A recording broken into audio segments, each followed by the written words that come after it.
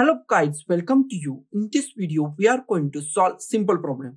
Problem is, warning, please back up your data and replace your hard disk drive. This is the problem of our hard disk and we has to enter in the BIOS of our motherboard.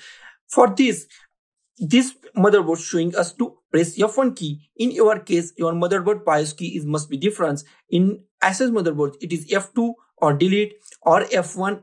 It is showing me F1. So I just press F1. In your case, your BIOS key is different.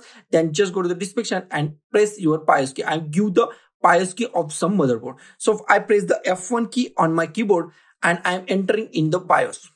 So I enter in my BIOS. Now I just go to the advanced mode. Here is the advanced mode. I just go to the advanced mode. In advanced mode, I just go to the advanced at here. In advanced, I just find storage configuration. It is PCH storage configuration. Just find storage configuration on your motherboard. Okay. Interface must be different. Here we find self-test. S.M.A.R.T self-test and off it. It is on by default. Just off it.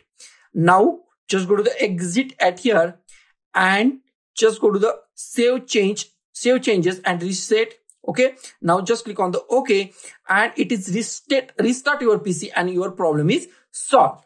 Now our Windows is starting, but one thing is clear, your hard disk has a serious problem. So as soon as possible, you just replace your hard disk, get backup of your hard disk. So guys, thank you for watching this video. Don't forget to like, share, comment on this video and don't forget to subscribe the channel. Thank you guys.